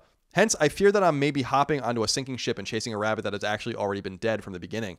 To phrase it in a more general manner, would you recommend entering the video games media journalism industry? And it's and its entailing career path to a young dude like me nowadays. I'm 26, by the way. What are your thoughts on this, guys? I think this is more of a you thing. I'll be interested to hear what you have to say after I say what I have to say. Sure. Which is, if you didn't have that internship at IGN, I would absolutely say that you shouldn't do this. And the reason I say that is because it's not only incredibly competitive still, and there's lots of freelancers that are just floating around trying to get any scraps that they can, but full-time jobs at these places are shrinking. The staffs of these places are shrinking, and the sites that are going to survive, like IGN, GameSpot, Kotaku, and stuff, are already well stocked. I just think with YouTube and Twitch and podcasting just eating these places lunch, just absolutely slowly destroying them, that for most people, I would highly recommend you don't go in that direction. And that if you wanted to do video games or write about video games, or really better yet, make videos about them or podcasts about them, that you do it independently. Now, I have some advice for you though, Marcel. Take advantage of this opportunity. Make a name for yourself in that German, gaming sphere, and elsewhere if you want. There are plenty of European YouTubers and Twitch streamers that are huge around the world. You don't have to speak English for that. You obviously know English, but what I'm saying is if you want to do German press, you're going to limit yourself to the German public. But take advantage of this, make a name for yourself, and then if things don't work out, you might be able to spin off and do something smaller by yourself on your own, like I've done, and like others have done as well. But I do think that for most people, the honest truth is that it is absolutely a dead end, and there's just way too much competition out there, and you have a better chance of making a name for yourself on Twitch or YouTube or podcasts. What do you think of that? I think it's good to be a part of something. I think it's good to have your name a part of this company that I don't think IGN's really going anywhere. I think IGN has a pretty solid, I think it's a pretty solid place to be. I would say this. If you're doing this kind of work, you should feel good that you're there, as opposed to I don't know, what's another one? GameSpot? No. GameSpot, even worse, Games Radar. Oh, yeah, exactly. It's no offense better to off, these places, by the way. But. Yeah, no, but it's better off that you're in something that has a pretty well established, force in the industry. But yeah, I don't know. YouTube is also super competitive. Sure. It's not.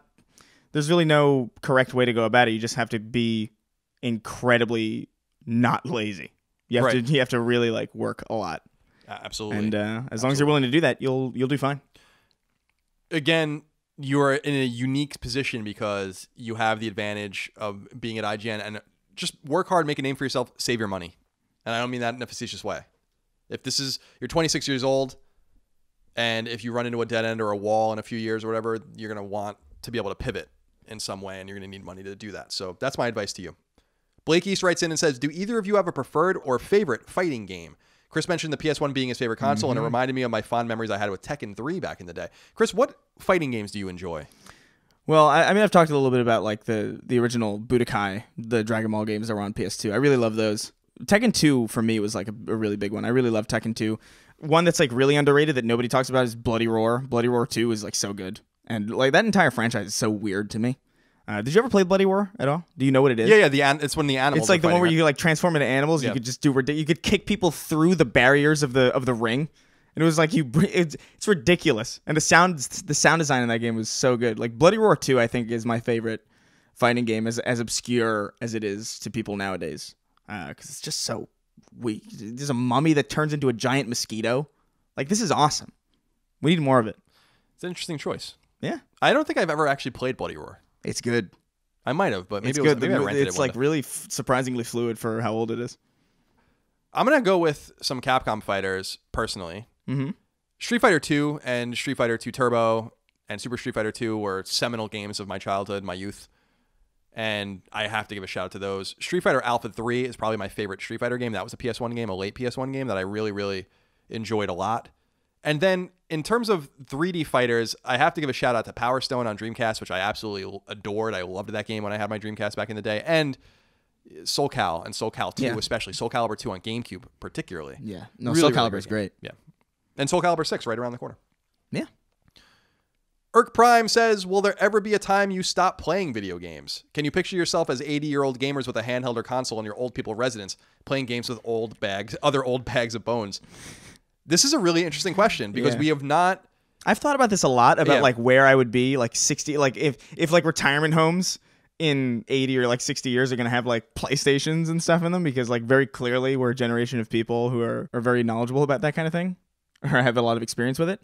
I don't foresee a time where I'm going to stop playing games, but I do foresee a time where I'm probably going to just, wither away and just kind of play the things that I know I like again. You know, it's like, hey, this is my third run through of Crash 3 or something. You know, fit like my 59 millionth playthrough when I'm like old and in like a beanbag chair. I love beanbag chairs. I'm fond of those. No, they're great. I don't know that I'll ever stop playing games either. I ebb and flow. I've talked to people before, like my sophomore year of college, I didn't play video games almost at all. Mm-hmm. That was the year that, you know, San Andreas came out, and what else came out? San Andreas came out and Resident Evil 4. And I made exceptions for those games when they came out. I think one came out the fall of 2004, the other came out the spring of 2005. And I played those games, but otherwise I was just busy with school. I was, you know, I had a girlfriend and, you know, was partying and doing college things. So I was very comfortable not really playing games at that time. And even at IGN, there was like probably a few 3 or 4 month periods where if I wasn't playing something for work, I just wasn't playing video games at all. You need to take breaks from that, but I don't think I'll ever take a permanent break. Yeah. I just think when I'm not playing games, it's really what it really means is I'm playing old games that I know I love. And I love the way you put it, Chris. I think you're absolutely right about that time will come when you just embrace what already exists. Yeah. And the fun thing is that, you know, if we're 70 or 80 years old, the back catalog of games that you never played too that already exist will be expansive as well. I'm totally convinced that if I never played another new game for the rest of my life, that I would have plenty of games to play still forever. So yeah, I'll be really interested to see how this develops, because I don't really count the Coleco and Atari generations as real gaming generations. Those were novelty games that were not really deep. Gaming really started on PC and NES in the early and mid 80s. And so I'll be interested to see what happens with that generation and onward if those old folks are playing games in the future. And I know that in this audience, and I've met them and talked to them in the past, we have a lot of retirees now that are playing video games in this audience. There's a retired police officer that's a fan of mine that picked up games only when he retired. Yeah. Which is amazing. And he loves open world role playing games and shooters and shit. And I'm like, I've tried in my own family to get some of my older family members. My uncle's retired, for instance. And I've tried multiple times. I'm like, you should really consider playing a video game. You might, it's totally alien to him. Yeah, no, it's crazy. And I do not think that he understands what they are. I think they think about Mario. There's like a fundamental, like, I guess we kind of take for granted how familiar we are with operating in a virtual space that isn't real. When I was like a kid, I tried to get my dad to play Medal of Honor Rising Sun. Oh, that's a good one. Yeah, it's a great one. And he kept looking at the sky and just kind of staring at the sky and not knowing like what he was looking at, because in his mind he didn't think of it as the sky. It's crazy, like the stuff that we just kind of take for granted that we know and understand. Absolutely. I think once you get over that, and once, you know, I'm experiencing it with my own girlfriend, with Erin, who didn't care at all about video games until we started dating, and slowly came around to them and enjoys them now. And she played Detroit front to end by herself, like while I was sleeping, so I love that kind of stuff. But she can't play action games like 3D games. She does not understand sticks and doesn't understand how to work them in real time. And I think that once she gets over that hurdle, it opens up a whole new array of games for her to play. I'm excited for old people in like in shared hospital rooms, like reminiscing about Doom. Yeah. It's going to be awesome. There it is. Your Doom reference. Nicholas Gouveia wrote into us. It said, "Hi, Colin and Chris. Do you think PlayStation remaining a Sony subsidiary is restricting the potential of the PlayStation brand? We know that the PlayStation console has helped Sony's financial results in recent years. However, do you think the outlook for PlayStation would be best suited if they were to go it alone and have more freedom to take risks? Considering PSVR is probably a better bet for Sony rather than for the gaming console, could this be a case where efforts are wasted for the benefit of the conglomerate?" This is an interesting question to me, Chris, because there was some chatter that PlayStation was going to spin off. That was a while ago, years ago. And Sony has enjoyed PlayStation's company and been hurt by PlayStation, because he says here that PlayStation 4 particularly has really helped Sony's bottom line, but PlayStation 3 destroyed Sony's bottom line back in the mid to late, aughts, as it were. Right. It's similar with Microsoft with Xbox. Being in a situation where you can borrow technologies and integrate technologies and get help, and like PSVR will work with TVs. I'm sure Sony TVs soon and all that kind of stuff. I think that's just advantageous to get the brand out there. Making a video game console is not cheap, and making a video game console and marketing it and getting it out there requires an incredible amount of capital, an incredible amount of know-how. And I don't think you necessarily would want to sever yourself from all of those tethers and connections that enhance the ecosystem. So I personally think that PlayStation is well served under the Sony umbrella, and I think Sony, clearly, as he said, is well served by PlayStation, because PS4 has contributed a great deal to Sony's success. Yeah, no, I think you said that perfectly. I wholeheartedly agree. Amir Rosenberg wrote into us and said, Hi dudes, greetings from Israel. I have a very simple question to ask you guys. Do you think that there's any chance that Neil and the rest of the team at Naughty Dog can match the crazy expectations of the sequel? He's talking about The Last of Us Part 2. I'm on the skeptical side, but I'd love to hear what you think. So please make Tuesdays great again. Too late. We already have. Chris. Yeah. Do you think, and I know you're not a Last of Us fan, or a big Last of Us fan like me, so this is why I'm more curious about your perspective. Mm-hmm. Do you think that this game could possibly be any better than the original Last of Us? Because for many gamers, not you included, many gamers consider that arguably the best PlayStation 4 or best PlayStation exclusive in the history of the brand. Mm-hmm. Do you think that they can even possibly deliver something that will meet expectations? I don't think so. I think the hype is a bit too high, and I think this is something that kind of consumes a lot of games, where like you kind of come out of nowhere with a surprise success, and then you have to follow that up, and it rarely matches. I think. I think The Last of Us 2 is going to be a good game. I think it's going to be well made, and I think it's going to be enjoyed by the majority of people who play it. But I don't. Hype is just too high for games in general, honestly now. And I think it's going to disappoint people, because it's just not going to be the first time they're going to experience a game like that. Right. You know, the gameplay we saw at E3 during the very indulgent and ill-timed and ill-conceived press conference that they did. It looks amazing. It looked like a step up. Like, it didn't look like more Last of Us to me. It looked way more interesting in a sense. Yeah, it looked way more dynamic to me. It looked very, very impressive. And I think that's probably going to impress people. But I don't know if they can really match the heart of the first one. Like, even I, like, as like not a big fan of like the gameplay, I did like the story, and I thought like it was very compelling. It's gonna be tricky to match that surprise success. I think the same for God of War also. The next God of War has a huge shoes to fill. Yeah, absolutely. And there obviously God of War will get a sequel. I think this is the end of the road for The Last of Us after this game, regardless of how it does. Yeah. I don't think they even really wanted to make a sequel to begin with.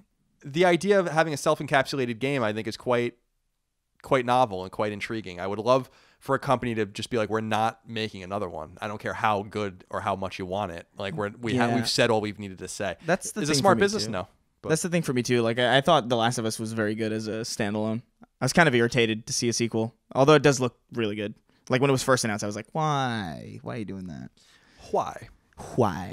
That black guy who says he's no relation to some black guy, and presumably also no relation to my buddy who's Ask a Black Dude, says, question for Chris. Hey, Mr. Raygun. Hey. I know you're a fanatic of the grappling hook. Have you played Bionic Commando Rearmed or the 2009 game simply called Bionic Commando? Those games have given me an appreciation for grappling hook-focused games and made me wish for more, but unfortunately Bionic Commando Rearmed 2 wasn't as good, and besides Flint Hook, there's a notable dearth of them.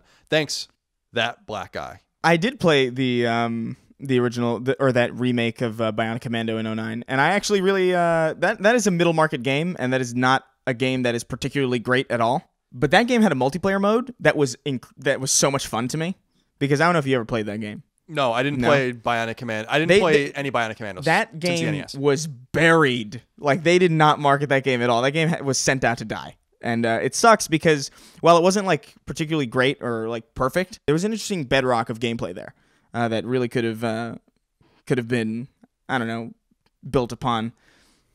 The multiplayer mode in that game was so good. It was just Spider-Man with guns. And it was awesome. Wasn't there a controversy around one of those Bionic Commando games with a woman who lost her arm or something like that in real life? There's some like weird thing itching me in the brain where there was like some controversy around Bionic Commando and some real life amputee that might be famous for some reason.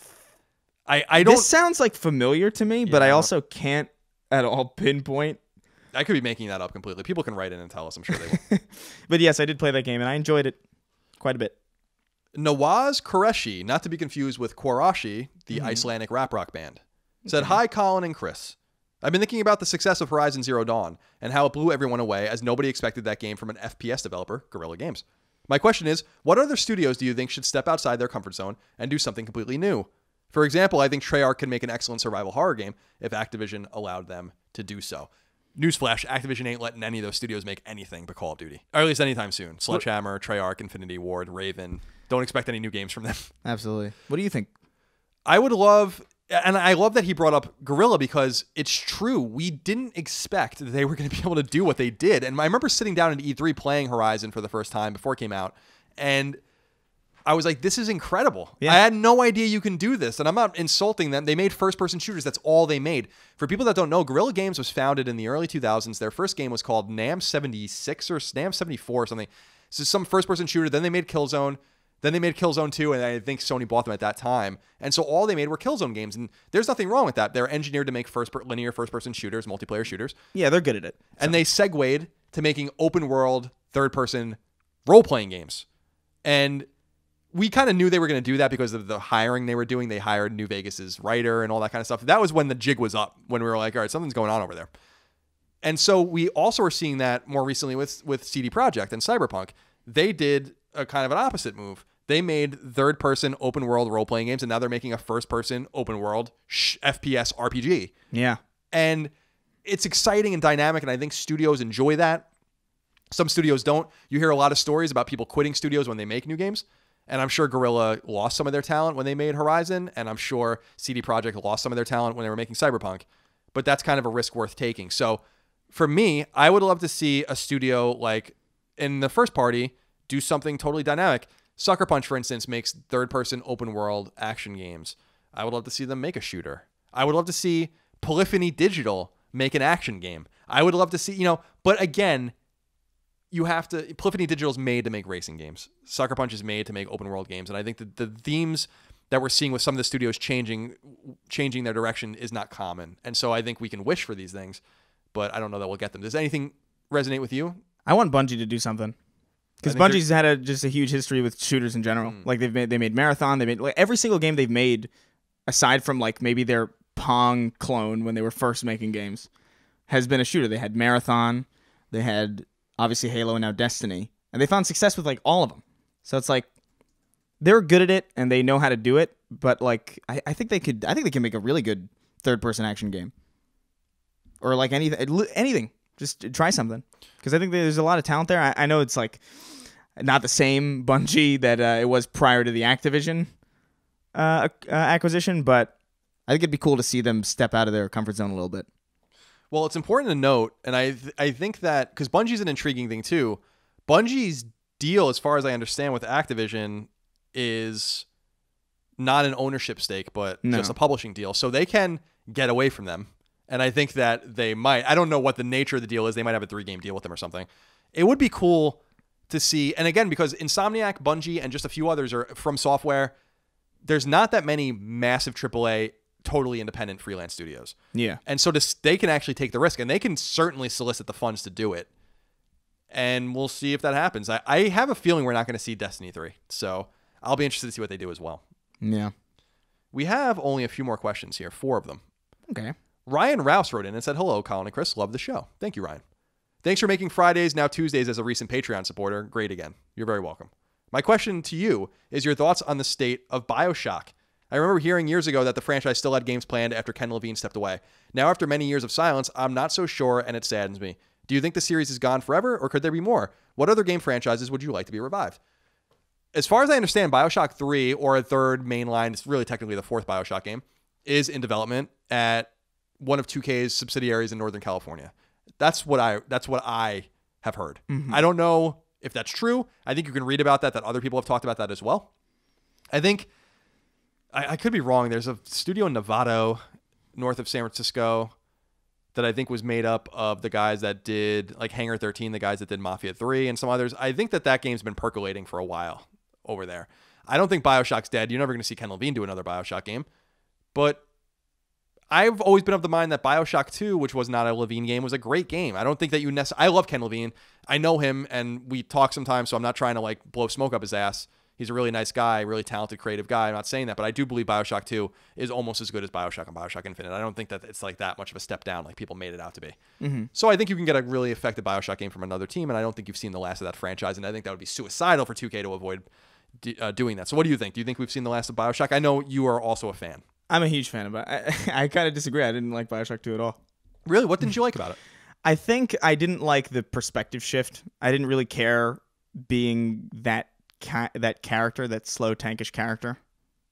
And I know it probably changes throughout the game, but like it didn't grab me as much. Probably because, and I think a lot of this is why BioShock and BioShock Infinite were so successful and so revered, is because in my mind, BioShock is about kind of putting you in a very odd situation that you have kind of no bearing on, or you have no real context for until you dive into it. So BioShock 2 taking place in the same place as BioShock 1 kind of almost robbed it of its surprise to me. You know, because the first one was like shocking, no pun intended. Yeah.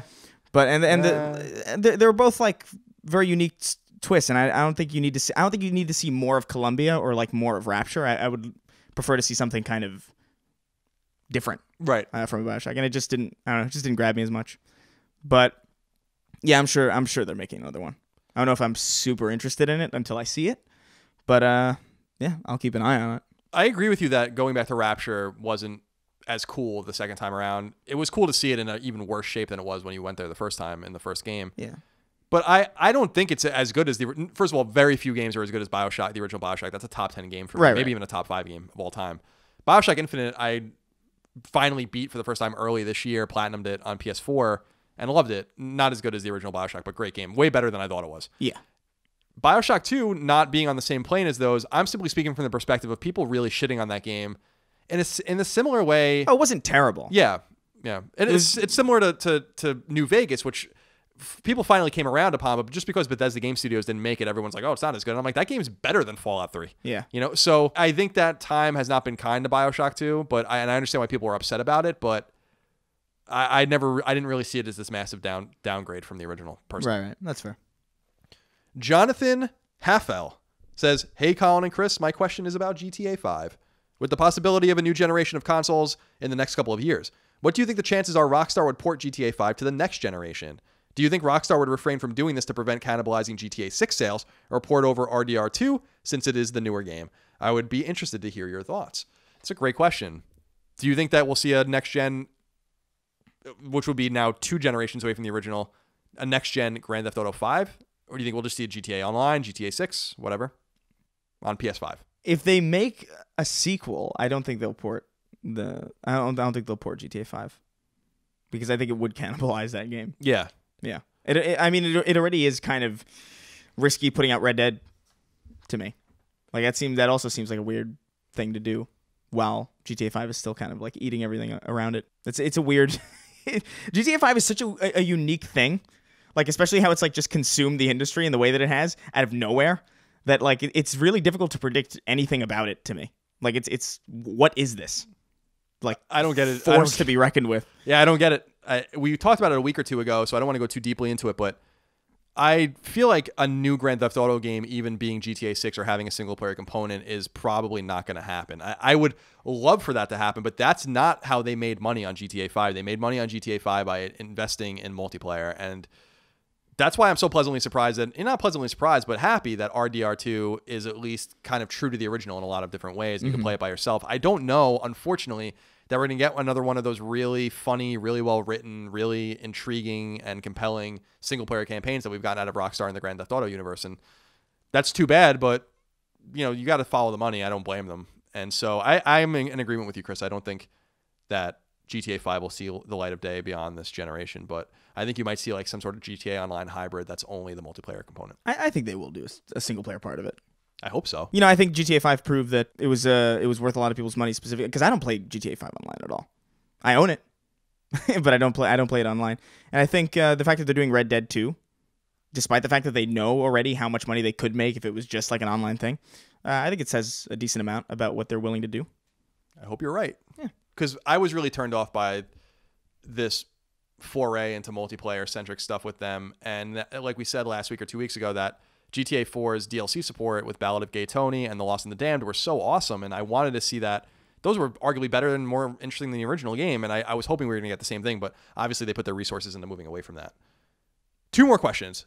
Devastator3094 wrote in and said, have you ever played an RPG that you felt the voice acting actually ruined the experience for you?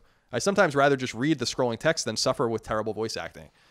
I'm the same way, and I don't think he's only talking about JRPGs, so you can definitely chime in on this, Chris. Mm-hmm. I read too quickly for the voices to even be useful to me, and I just usually X through them. I don't, and when I'm playing like generic games that are like, not generic games, that's not a way of putting it. When I'm playing a game with generic combat or like I'm doing generic shit like running around a map and leveling up or doing quests, I listen to podcasts or music. I don't even listen to the audio on the game. So I've never had a game ruined for me or any voice acting that I thought was particularly. I guess Mass Effect Andromeda had a lot of bad voice acting, but that was like the least of its problems. That was only like that was a small part of a bigger pie. A smidgen of problem. Yeah, I still haven't played Andromeda. I do want to get to it at some point. You should. I think I will. It's something. I'm convinced that it's not as bad as people are saying it is. Well, at this point, it's kind of like the opposite of Overhyped, where it's like you're gonna play it and you're gonna be, this isn't terrible, and it's not terrible. It's just confusing. Right. Yeah, it's too bad. Yeah. Final question. Alexander Dean says, hello, good sirs. And I like this question. I want to end on this because I think it's thought-provoking.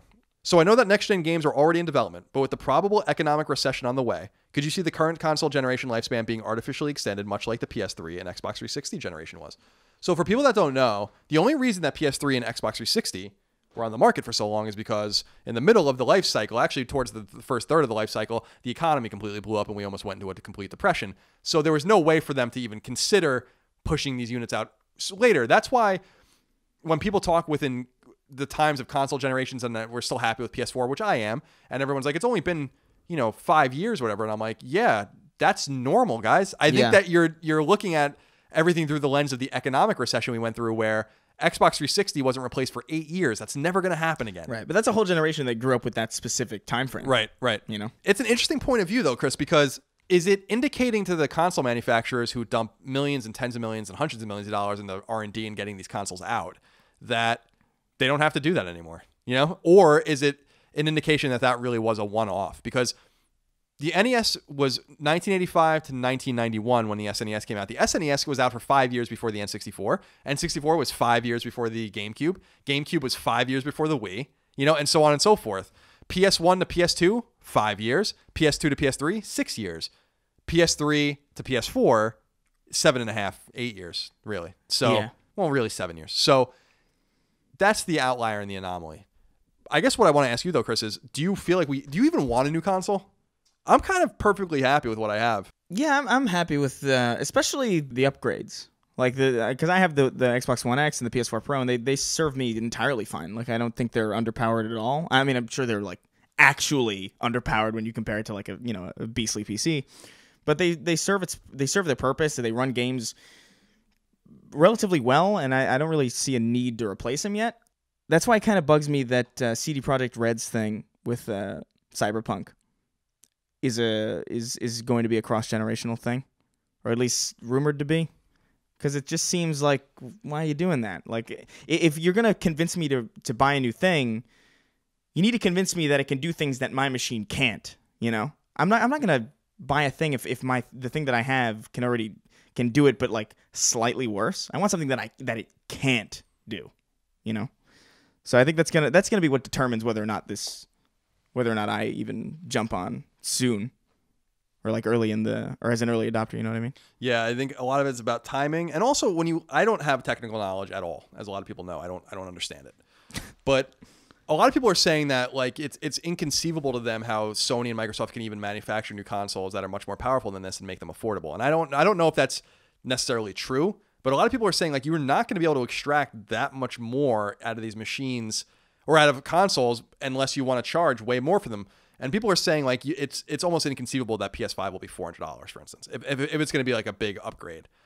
And that's an interesting thing to keep in mind too, I guess, is even though these companies buy at such scale that they can get everything for way cheaper than normal manufacturers, still they're not going to, the days of Sony undercharging consoles to get them out in the wild and stuff, I think those days are gone. So, and eating the cost to recoup on licensing fees and stuff, which is what they usually did. So we'll see what happens, but I really do believe 2020 is the date. Oh yeah, I think so too. But I think the question also was like, do you think it's going to be a long generation? I don't know. I can see a situation much like NES and SNES, much like PS3 and PS4, really, where there's significant overlay between those consoles. Mm-hmm. New NES games were coming out until 1994, published by Nintendo. That's 3 years after SNES came out. And these weren't like shitty games. Kirby, Mega Man 6, games like that. So, and with PS3, we saw some cross-gen shit with Watch Dogs, which I think kind of ties into what we were talking about earlier with the downgrades and how those things are necessary sometimes. I'm really so intrigued because I don't feel the need for one of these, But I also didn't feel like I needed PS4 until I played it. And, Yeah, And then I exactly. was like, this is just using the UI. And now that I have PS4 Pro, man, like the UI works again. It's so nice. Yeah, right? Like the PS4, vanilla PS4 UI is just so sluggish. Like I had to restart my PS4 all the time. And I know it wasn't my PS4 because I have two of them, two vanilla PS4s, and both of them acted the same exact way. It was like the firmware is like almost, it's like what you always see with iPhone and Apple, where Apple starts like sending shit to old iPhones to be like, no, you should upgrade. Yeah, Right? yeah, Like no. this phone Yeah, doesn't exactly. this phone doesn't work anymore. No, it's ridiculous. It's the same thing on the because my friend has one of my roommates has the base Xbox One, and it's hilarious. It it looks like a stop motion film. It's no bueno. Have you been playing Modern Warfare 2, by the way? That's a big deal. I jumped into it again. It looks it looks awful because I'm running it on a 4K TV, and that this is one of those games that has not had an artificial upres, like unlike Red Dead Redemption, which like actually looks pretty good. But yeah, no, I'm playing it. I'm playing a little bit of multiplayer, which is nice and nostalgic. Yeah. Yeah. I heard the voice chat is very familiar for a lot of people too. Yeah. All the microphones sound awful, and it's great. I'm stoked that's available for people. For people that don't know, Modern Warfare 2 was recently released for backwards compatibility on Xbox One. Not an option on PlayStation 4. Yeah, it's a shame. So maybe we'll get it on PlayStation now. Yeah, you Can't can wait. stream. You can stream a an already old, very not good looking game. And it'll play even better and It'll look play- even better. Yeah, exactly. Well, Chris, that's all I have. Pretty slow week for news and releases. Again, next week we're going to have a lot to talk about. Yeah. Chris will have played Spider-Man and hopefully beaten it by then. We'll do, again, 2 different episodes. They will roll out. I think we're going to record them the same day. So episode 11 will roll out as usual. And I think I'll probably stagger the Spider-Man release to maybe go a day or 2 later. So you guys can look forward to those. Again, both of those will be available 3 days early, ad-free on Patreon at patreon.com/ColinsLastStand. Otherwise, keep an eye on the free feeds. If you do listen to us on free feeds, please consider giving us reviews, scoring us nicely on iTunes, Google Play, etc. It helps us find new people and it helps us algorithmically. And again, thank you so much for listening to our show. It's been fun watching the viewership, or the listenership, I guess I should say, grow. And whether you're listening on podcast services, whether you're listening on Patreon, whether you're listening even on YouTube, where about 15 or 20,000 people listen for some reason, we enjoy you and we appreciate you. So thank you so much. Absolutely. Chris, we'll see you next week. Did you hear that? What? You didn't hear that? What? I'm going crazy, man. What did you hear? I heard like a fucking thump. It's probably Lola. No, that was like coming from the other. That was weird. You think someone's in the wall? I'm sorry. I'm scatterbrained. I'm like I'm going. I think I'm going crazy. Maybe Honestly. you are. Yeah.